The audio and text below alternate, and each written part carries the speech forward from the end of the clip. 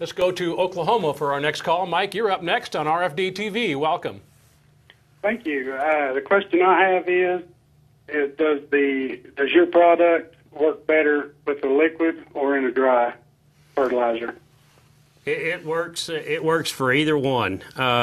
With the dry, you've got 46% nitrogen, and it's 100% urea. I mean, the active is all urea, and so you have a greater potential of that going off.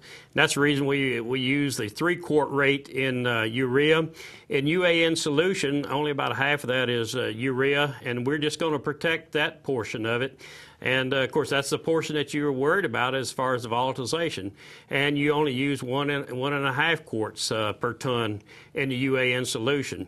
So bottom line is AGROTAIN will work whether it's in UAN solution or whether it's on urea.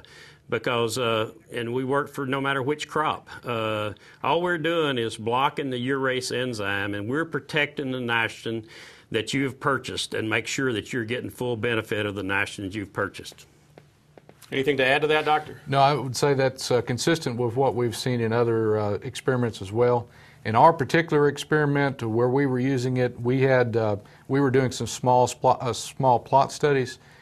In other situations where we've done this on larger fields, field-wide applications, the response has been very, very good. And I know in many other row crops, we've seen a positive response in the use of UAN. All right. Again, viewers, our telephone lines are open, and a toll-free number for you. You saw the number on the screen there. We look forward to having you give us a call and joining us on our program here with our friends from AGROTAIN and the University of Georgia, which Tim has done from the great state of Missouri. Tim, welcome to RFD-TV. Hi, thank you. You bet. Thanks for your call. I was just curious to know if AGROTAIN had been used at all in perennial or nursery crops where sometimes only shallow cultivation is allowed. That's basically my question. Vineyards or textiles, things of those sorts. Now, as I indicated in that last call, AGROTAIN is not crop specific. If you're using urea or any urea-containing fertilizer, it is subject to that volatilization and that 30% loss. And so AGROTAIN is going to protect that from that loss. So it doesn't really interfere. I mean, doesn't lend itself to any one particular crop. It's labeled for all those crops because we don't label it for crops. We label it for the urea. Mm-hmm. I can jump in there too. In our situation in forage crops, we're typically not incorporating it in any way. And so it'd be very similar to the situation that the caller described. Particularly, you know, the biggest risk is when we have lots of organic matter in the soil, at the soil surface. We obviously have a lot of that with forage crops, and you would have a lot of that particularly in some of your nursery crop settings as well, vineyards and that sort of thing. So I would imagine that it would work very well in that scenario, although I'm not familiar with any research on that particular venue. Right.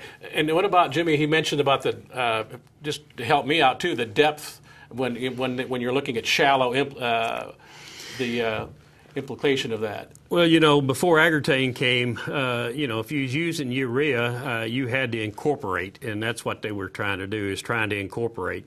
You know, and if you get in urea incorporated into the soil, you know, the volatilization, you reduce that volatilization. But if it's not all incorporated, then that is subject to that ammonia volatilization. All right. We have less than 10 minutes to go here before we have to say goodnight, so we'll keep the telephone ringing, we hope. Again, our toll-free lines are open. I think we have a couple of lines open, viewers. So, again, feel free to give us a call at that toll-free number. Have you join us.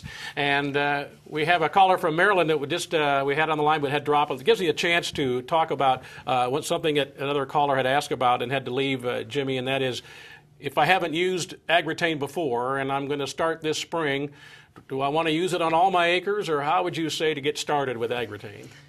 Well, you know, we know that it would sort of depend on what your desires are. If you're putting everything out on the surface of the soil, that is going to be subject to loss. Most people don't know how much residual nitrogen they've got there. And, some people may want to take it small steps, but we've had a lot of people that have taken and gone with it all the way across their whole farms. A lot of that's just going to depend on how he wants to approach this thing. If they check around, they will probably find that a lot of people have already used AGROTAIN, and they will see the results that they're getting there. But when you look at what the cost that it's going to be to put it on, it's a very small cost to protect a very expensive, and urea continues, or the nitrogen fertilizers continue to rise. And as Dr. Hancock pointed out, when you start running those economics on the thing, it doesn't take very much loss to protect it.